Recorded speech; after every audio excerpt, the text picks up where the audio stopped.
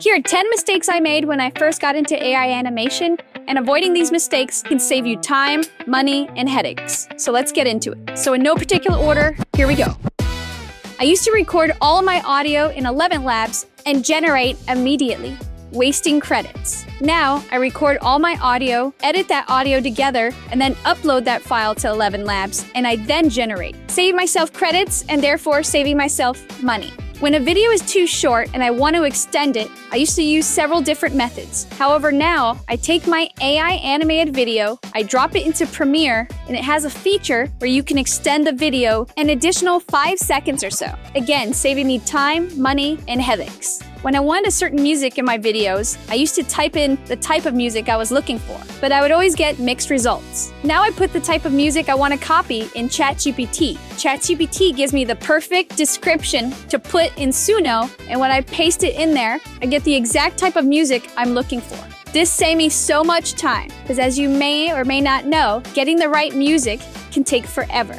I started using ChatGPT for better prompts. I used to try to come up with a prompt for an image that I wanted to create. Now, I just take that image and put it into ChatGPT, and I ask ChatGPT to make the prompt for me. Then I use that prompt as my starting point when I'm creating images in Midjourney. This saves me a ton of time. When I got started, Nano wasn't a thing. I used to create images based off the animations that I was making. This started getting really complicated, and it never really matched up really well. Now, if I want to tell a story, first I create all my images, and then I start making my animations from the images. This process works a lot smoother, and you have a better idea of what you're working with, saving you both time and money. When it comes to AI, do not buy a yearly subscription to any platform.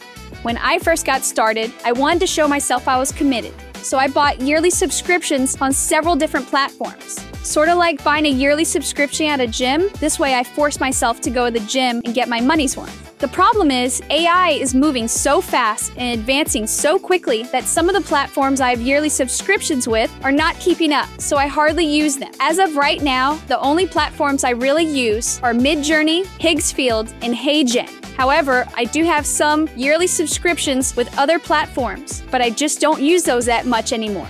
Not reading the fine print when it comes to using certain platforms. I signed up for HeyGen, but I didn't realize that the feature that I was wanting to use only had 3 minutes worth of lip syncing, and I had to learn the hard way that some of the features you want to use are limited.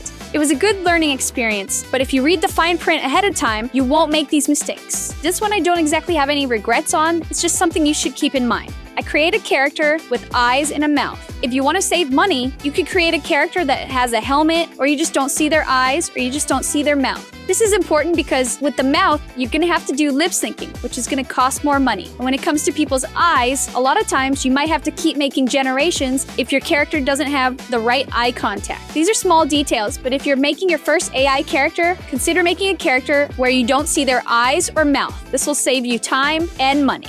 Whenever a new feature came out with AI, I would usually get pretty excited, and I would sign up with the platform, and I would start using the feature, only to find that the feature was very limiting. Had I just paid attention a little bit more, I would have noticed this before ever even signing up. A good example is Runway with their Act 2 feature. On the surface, it looks like you can create a character and make that character animate and move around. And you can. However, it changes the way your character even looks, and you can see the way the movements are is a little limiting.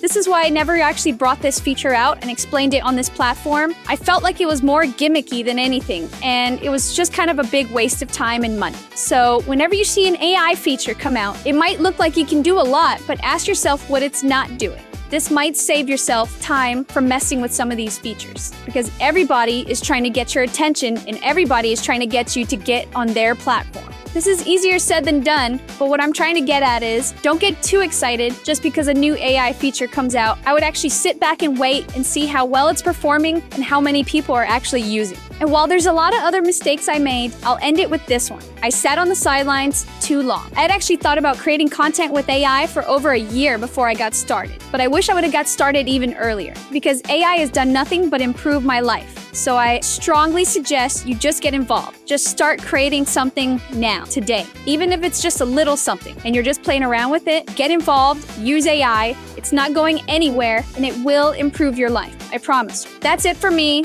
I hope you guys got some value out of this. And like always, I'll see you in the next one. Bye!